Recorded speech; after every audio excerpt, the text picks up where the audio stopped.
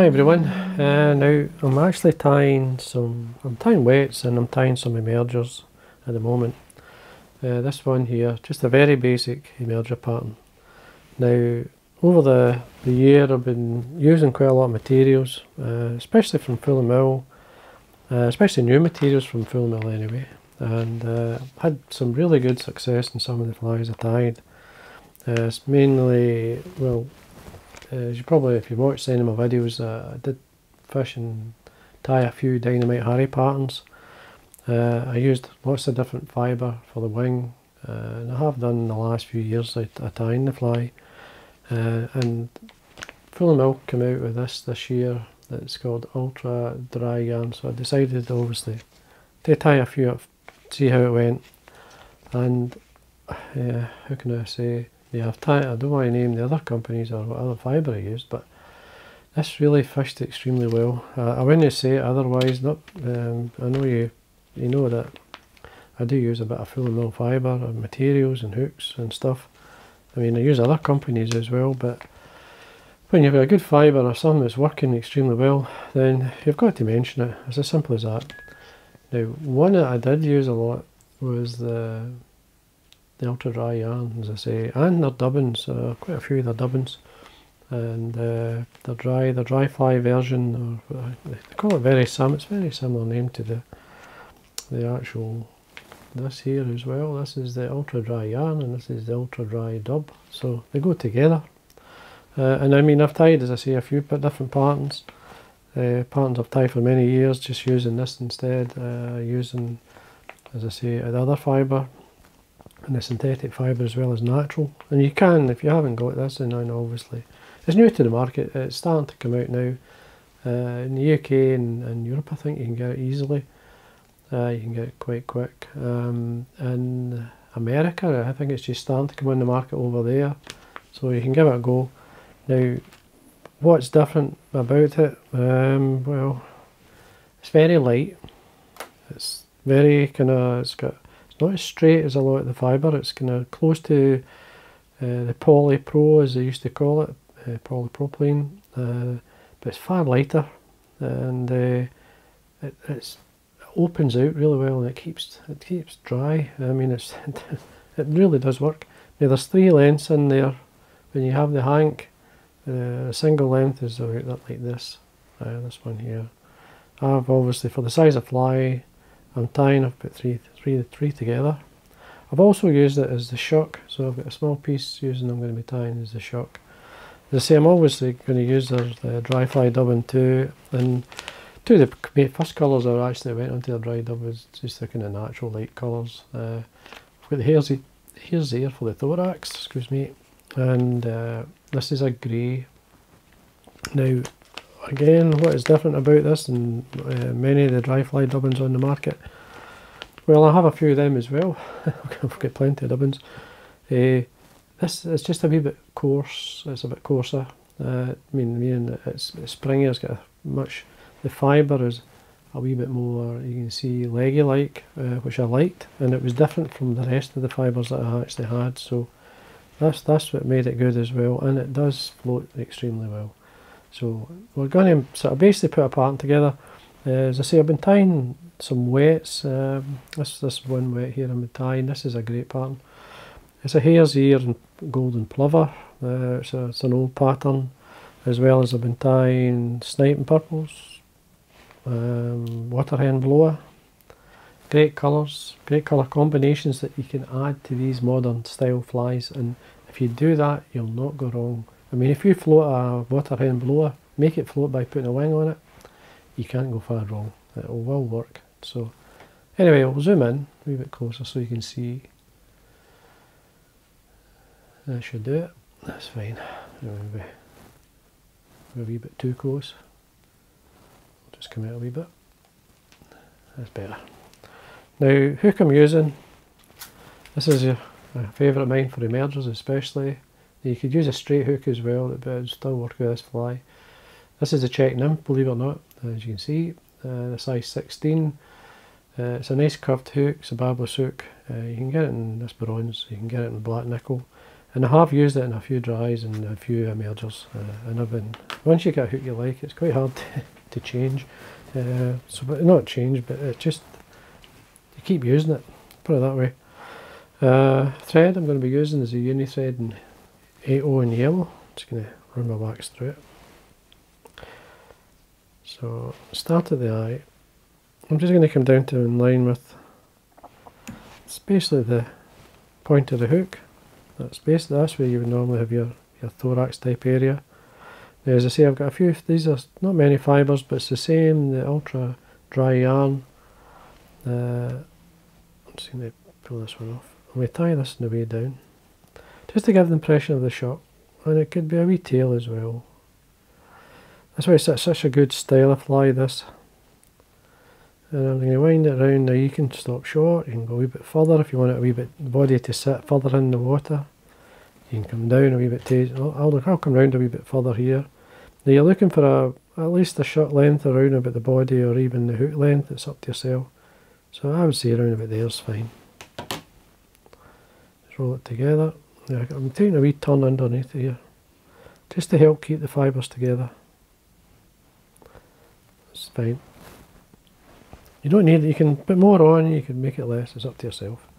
Now I'm actually going to rib this fly. I'm going to basically, you could rib it with a thread, which I've done, or you can rib it with a fine sort of letter, or a fine tinsel. This is just a fine tinsel in gold, which is basically nature is yellow. So I'm going to be using it's an unusual name for a Pepperbox, where it's just a nice grey colour. In the ultra dry dub. So I've got some on my desk. Now if you're into caddis, representing caddis, you'd make the body a wee touch heavier. If it's duns or so, or sometimes you want it a wee bit finer. If you want the body, especially the yellow, to show through, you can even make it sort of a wee bit less, but some sort of taper anyway, some sort of shape. You can see I'm tying the tinsel in at the same time. All the way up. Now I did catch on this when the granum was coming off this pattern, so it was very good. So then bring my rib up through. I say you don't need to do this, just a normal dub body. What I'm doing here is I'm just drawing this back. Any fibres going forward, just draw them back. Catch my tinsel on. I get 3 or 4 turns, make sure it's not going to basically pull out. A wee bit more wax and tidy the area. It's fine. I'm going to put the wing on. As I say, I'm going to use 3 lengths. I would probably the sort of sensible thing to do is to, when you're tying these type of emerger flies, is to, unless you've got a set pattern you want to follow and exactly on a dressing that you've done extremely well, just stick to that. But or if you want to, like something what I do quite a lot, it just depends on the water I'm fishing. You can get away with a heavier dressed fly in a rougher water. Now if you make all your flies very light dressed and you can't see them, they're stuck with that. But if you're using a fly and you can slightly overdress it and get away with that in rough water, or even areas where you can't see the fly, you need a wee bit more to see the fly, you can add a wee bit more, but you can always take it off, you can't add it on. So slightly overdress it, just slightly. I'm going to catch this on, wax my thread, whoops, make sure that's not going to move, and then make sure it's nice and tight. That's fine. Now to keep it in the emerger sort of length, again, if you really want to, you could cut it as far back as you like, and then on the water you could always trim it back with your tweezers or sort of your snips. Or if you're going to be on the right size and keep it separate from the, say, the Shuck, you want to cut it in line with the back of the hook. And usually a straight cut straight up from the back, that'll give you your wing. That looks fine. Now you can put a hackle on. Now you can use this. I've actually got some CDC feathers, fibres. I'm more likely to put a grey on this. So this is a cinnamon and a sort of natural or a grey. Use natural grey. I think I'll just use this wee one here. This will give me a nice contrast in the colour. Now the wing colour of this, I hope I said it, but it's actually tan. Though you wouldn't look at it, you would think it was more grey like, but it's a great colour. I really like the colour. So if you're buying tan, you'll get a colour like this.